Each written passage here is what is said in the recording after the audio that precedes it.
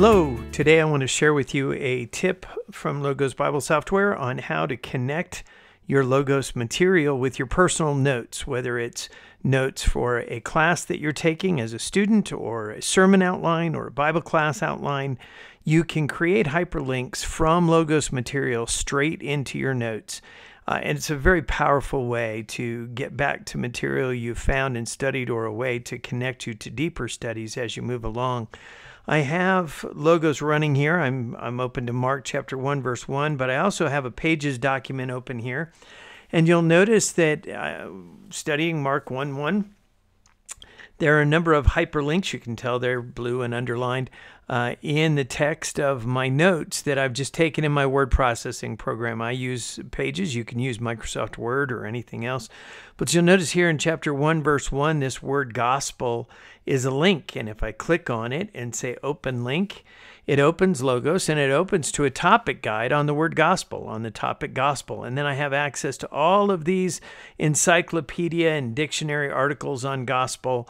I have a connection to all these related verses, the biblical events, all kinds of material that I can connect to through the topic guide for gospel. And all I have to do is create the link and put it in my notes. If you've noticed, I also have a quotation here that I found that I really liked about the word gospel and where it comes from. And you'll note that I put Martin 5:29. Now, I can guarantee you that 6 months from now, when I teach this material again, I don't remember where Martin is, what resource Martin was from.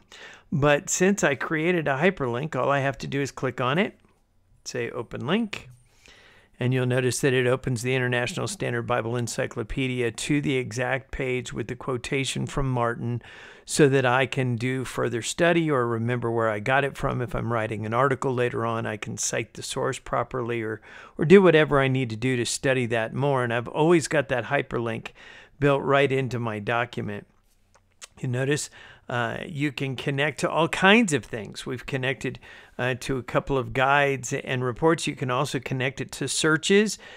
In this particular paragraph, I mentioned that the word gospel is used 8 times in the book. Well, where are those 8 times? Well, if I click on that and say open link, it automatically does a search for the Greek word gospel in Mark and shows me those 8 occurrences, and I can see where they are. I can see the context of those uses of that word right there. And I didn't have to recreate the search. It's just built right in. Basically, it's kind of saved within that hyperlink that I created and put it into my notes. As I scroll down here, you'll notice at one point I'm talking about Caesar Augustus and mentioning a silver denarius. If I click on that and say open link, I can open to a topic guide on a denarius, which is going to connect me to all kinds of materials, including images and that kind of thing. I also had put in my notes a hyperlink to an actual image. And if I open the image, it'll take just a second for it to load. There is an image of a silver denarius that I could copy and paste into a PowerPoint or a keynote presentation as part of my Bible class notes. So the point is that when you find these things, you can create these shortcuts to them, these hyperlinks, and you don't have to go through the hassle of doing the search all over again. You can just put them right in.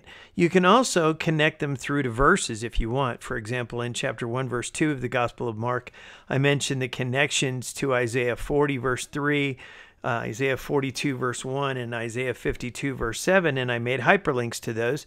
So if I click on 40, verse 3 and say open the link, it opens my Bible to Isaiah 40, verse 3, and so on. So you get the idea. You can build these hyperlinks any way you want, and you can put them into your notes directly. Now, the cool part about this is Logos does not have to be running for this to work. For example, if I go ahead and quit Logos completely, Logos is no longer running on my computer, and I click this hyperlink to Isaiah 40, verse 3, open the link. It's going to take just a second, but it's actually going to launch Logos for me. Start it from scratch. It's my little startup chime, and open it to Isaiah 40, verse 3. So very powerful way to connect you back into your Logos material. But how do we do this? Well, actually, it's very simple. It's just using a command called copy location as. And if I go back up here to Mark chapter 1, verse 1, I'm in my notes. I want to connect that to Mark chapter 1, verse 1. So if I go to Logos, and I take my Bible to Mark 1:1, not Mark 2:2, Mark 1:1. Now, in the resource panel menu, in your resource panel menu are these three dots in the upper right-hand corner of any resource panel. You'll notice down about 3/4 of the way down, it says copy location as, and you've got some choices. You've got URL, you've got HTML, L4, Wiki, RL. Well, what are all these choices? I don't know what to do with that. URL, HTML, L4, Wiki, RL. What are those different kinds of locations? Well, I could just tell you, but I'm going to give you a tip inside a tip, and that is the Logos Bible Software Help menu, and the help system is extremely elaborate. It's in the resource menu at the top of the software. It's another three-dot menu, and you'll notice you have Logos Bible Software Help. And if I open the help system, and if I just do a search for copy location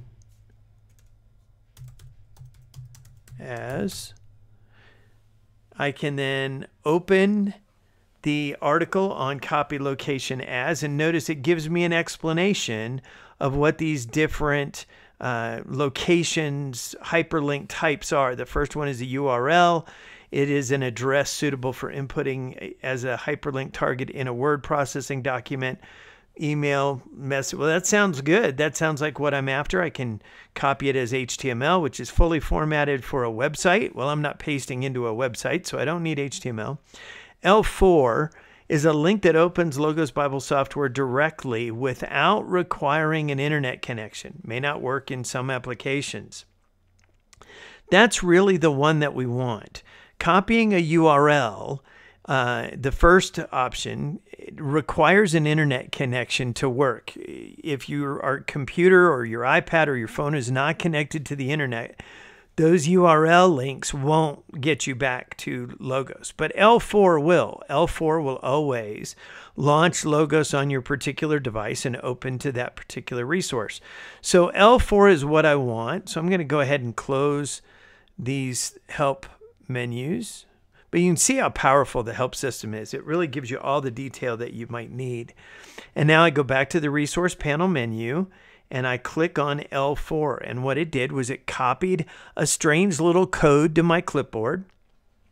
Now if I go back to Pages and I just select this text that says 1:1, that's Mark 1:1. In Pages, and it's different depending on your word processing software. If you use Microsoft Word or some other software, it's going to be a little bit different. I can do insert in Pages, and if I scroll down to format, I can say add link, and I can add a web page link. I can just paste that in and say OK, and you'll notice when I clicked on open the link, it worked. Now to prove it, I'm going to close my New American Standard Bible panel. I'm going to go back to Pages, and now if I click on this hyperlink and say open link, it opens my New American Standard to Mark 1:1. So that simply, you can copy a link and you can paste it in. Let's look at another example. We'll just do one more real quick to give you the idea. But here I'm studying the word gospel in Mark 1:1, and I get to this word gospel. Well, why not create a topic guide for the word gospel like I did before and paste it in here?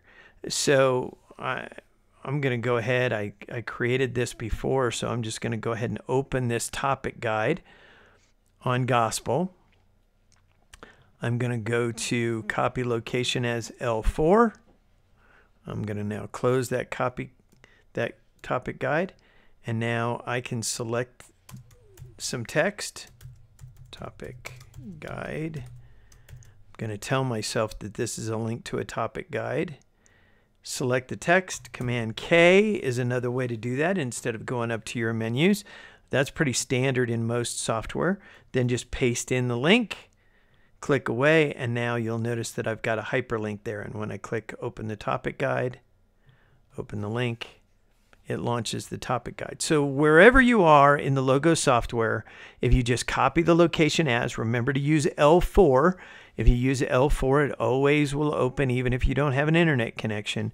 And you can embed these links throughout your documents, whether it's for a sermon outline or a Bible class material, or even just your study notes on a particular topic or on a particular passage.